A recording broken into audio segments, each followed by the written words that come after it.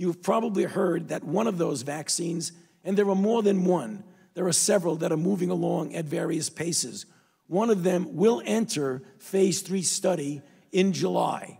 This is one that has already shown in preliminary studies some very favorable response in the animal models that were developed. There will be others that will follow 1 month, 2 months, 3 months later.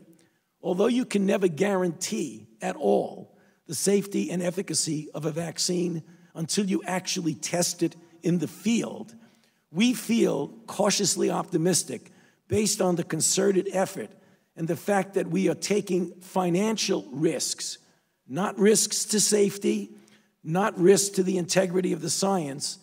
but financial risks to be able to be ahead of the game so that when, and I believe it will be when and not if, we get favorable candidates with good results, we will be able to make them available to the American public, as I said to this committee months ago, within a year from when we started,